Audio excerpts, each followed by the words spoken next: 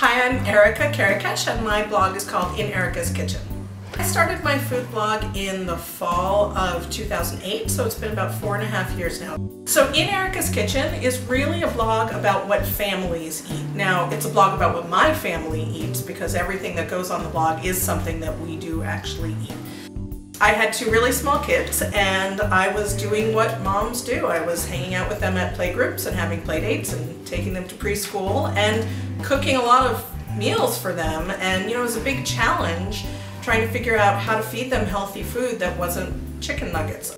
I really enjoy vegetables and fruit.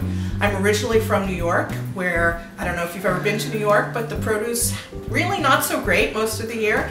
And now I live in California, where not only is the food at the farmers markets great, but I can grow food in my backyard all year round, which means I have a lot of options when it comes to using things in my recipes that actually come from literally outside my back door.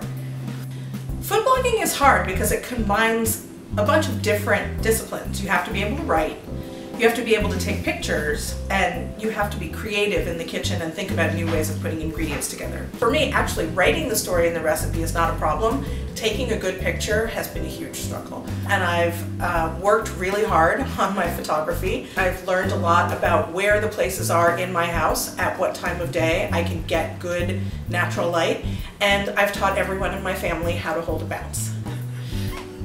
When I'm not feeling motivated, I try to look for outside things to bring into my blog. And what I tend to do during those periods is, instead of creating my own recipes, I'll find other things to write about. I'll do a book review, or I'll write about one of my kids' recipes, or ask one of them to write a guest post. And then what I find is that, that passes, and then I do get creatively inspired again.